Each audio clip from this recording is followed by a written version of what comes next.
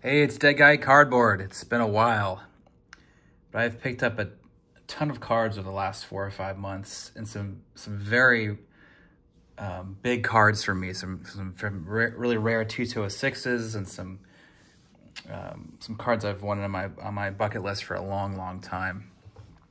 I'll start out with the, I guess, lesser pickups. Trying to complete the Culkin's chip set. So I'll breeze through these, but these are pretty cool. Woodruff, Louisville. Some of these Louisville cards are tough. Dappert, that's how you pronounce his name. Memphis variation. Freck, Toronto. He also has a Baltimore variation. I love the looks of these Culkin's chips. Pinkering, I have 2 of the 3 variations. Minneapolis is, I think, maybe the second hardest. Omaha was a very tough one I don't have. Doc Crandall, pretty tough one to come across. Memphis, Bad Memphis, not too hard to find. Now I have both Lewis's. The Indianapolis, I believe, is the harder one. I picked up this Beaumont Chicago variation, a lot tougher than the Boston variation. I think he has 3 variations. I don't have the toughest one, but this one's pretty hard to find. And I like this new slab that PSA is doing for Culkin's chips. I'm not planning on getting Culkin's graded. I'm probably just gonna put them in an album, maybe even crack this out, but it's a nice looking case for it. And then I picked up Jack Dunn. In case you don't know, Jack Dunn was the basically the manager, the guy that discovered Babe Ruth in Baltimore. And then I also picked up this card. I can't remember the designation for this set, but this is a Canadian issue, same photo. Pretty tough card to come by, as it was a Canadian issue, the 1911, I believe. Yeah, and I got this for a steal. Really cool set. It's got a bio on the back. I think it was 1912. Blanket on the name of the set, but. And then I got a lot of just huge T206s. Let's see, I don't even know where to start. Start with this. So I got a Piedmont 42 factory back. This is the hardest factory back to get for Piedmonts. Piedmonts in general are pretty easy to come by, but the factory 42s are tough. So I was happy to get that because I'm gonna complete the back run. I was starting the back run years ago for T206s, and I kind of gave up on it. There were some tougher ones, a lot of tougher ones I needed, but I just decided to go for it. I'll show you some. And then I got this American Beauty 350 with frame, Dick Egan. If I can, I try to get rare backs of Cincinnati players. I'm from Cincinnati originally, so if I can upgrade some of these cards with a rare back, I'll do so. And I'm also pretty picky. I want to get not just a rare back of the Reds player, but I want to have pretty good eye appeal, and this has good eye appeal for an American 350 back. Often considered the ugliest player in the set, Dick Egan. And then I picked up, so what's happened in the last, I don't know, 10, 12 months, 2 big-time collectors of T206s, like master collectors, are trying to pick up almost every card in the set, including the backs. They've sold off their collections at different auction houses. So these really rare T206 back cards have essentially flooded the market this year.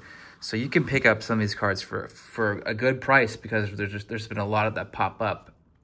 But these backs generally don't pop up that often, so you can get some for a good deal. I think most of those cards have already been sold. Most of the collection's already been sold off. And so I'm assuming some of these rare back cards will go up in price again because they're still extremely scarce. But Here's a scarce one. John Anderson Broadleaf, 2.5. Just a clean, beautiful, beautiful back. Look how clean that is. So one of the toughest backs in the set. Broadleaf 460 is the toughest card in the set. I guess you could say Lennox Brown is, but this is up there. The Broadleaf 460 variation is up there. This is tough. Just a gorgeous looking back. And then I picked up this kind of an obscure auction house. This is a Type 1 coupon. This is a New Orleans issue, and I consider this to be part of the T206 sets. Came out the same year as T206, has the black fonts, unlike Type 2 and Type 3, which has blue font. The only thing that some people don't think this is a T206 because the card stock's thinner than T206 cards, but I mean, card stock on American Beauties were cut slim, so I don't know about that argument. And you know, it has the same design. I mean, look at this broadleaf design in the back. Same with the border design on the American Beauty. This is a really nice example of coupon. I also want a 2.5 coupon from the same auction house, which I'm gonna consign to REA or Heritage, but this one's for my collection. It's a Cincinnati Player, and so now I have two coupons, and coupons are tough. I mean, they're like up there with Carolina Brights in terms of scarcity. This is one I picked up years ago for like less than 70 bucks on eBay because it was listed as like a Type 2.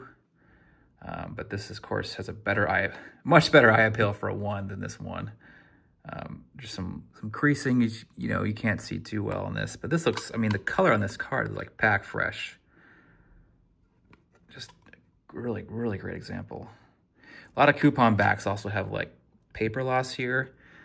It's believed that some might have been, we don't really know how these were distributed. Some believe that they were taped onto boxes. Some were inserted into boxes. We don't know, but you see a fair amount of coupons with some paper loss in the back, like they were taken off of a cardboard box. Like this one kind of does right here. But this is a clean back. I mean, look at the color on that. So very rare back, T206. And then, my last pickup video, I showed an Ouzit card that I won on eBay. Well, I won a bunch of other Ouzits, which I'm selling 2 of them, but I am holding on to this one because it is just gorgeous. This is the Ouzit George Mullin with bat and a BG3. The last one I showed was a 1.5. I'll probably sell that one. Got this for a great price, and just when I was collecting T206s, starting to collect T206s like over 10 years ago, I would have never imagined I would have an Ouzit card. I mean, that seemed like untouchable at the time. Just so happy to have in the collection. But this is certainly a back I never thought I would have. Picked up the T206 drum back. Drums are the scarcest back brand in the entire sets. I think Lennox Brown and Broadleaf 460s are considered scarcer than drum, but in terms of the actual brand, this is the toughest brand in the T206 set. If you don't count the Ty Cobb back. I do not count the Ty Cobb back as a T206. A lot of people don't. So drums are extremely scarce. And what's interesting about this card is it's from the St. Louis find. So I can't remember when the St. Louis find was. It was probably like 15, 18 years ago. A bunch of drums were found in St. Louis. I think like, can't remember the number, like 30 or so drums, which is a huge find. I mean, I think there's less than 250 drums out in the world right now, at least graded by PSA and SGC.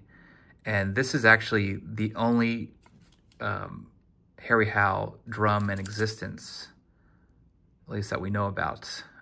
Because a lot of the cards found in the St. Louis find were one-of-ones. And just to kind of recap of Uzits versus drums, it goes back and forth. What people think is the toughest brand in T206. Some believe it's Uzit, some believe it's drum. Drum it's harder to find a player that you're looking for in drum back than it is to find an Uzit. But oftentimes, if you want just to find a back of any player, it's harder to find an Uzit because there's less. I can't remember how many subjects there are of Uzits, but there's a lot less subjects that have Uzits backs than drum. There's a lot more players that have drum backs than Uzits, but for whatever reason, drums are extremely hard to find of your player. A lot of the drums there's only one known card or maybe two known cards, whereas this Uzit back, I think there's like 2 or 3 in the population report, and this one's just 1. So it's currently a 1 of 1. I hate the kind of baggy PSA casing in it. It does have a pretty, some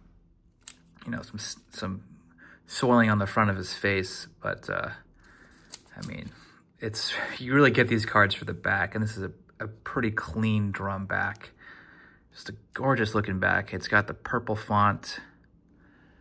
Again, if you're looking at the that really ornate border, you can see how these are all related. Again, to me, this is a T206. I mean, they look very similar to the rest of them. These backs are extremely scarce. I'm thrilled to have them. And what do I have left? I need to pick up. I don't have any Lennoxes. Lennox Black or Lennox Brown, and I don't have Carolina Brights. In terms of brands, I still need a Lennox and a Carolina Bright. If I want to complete the set, I still need Lennox Brown, which is extremely scarce, Broadleaf 460, which is extremely scarce, and a Red Hindu. I might still pick up a Red Hindu. I just love the look of the Red Hindu backs. But these are some big ones right here. I might eventually try to get a T206 broadleaf player, but it's going to be hard to trade off on the eye appeal of this back. I mean, it looks so good.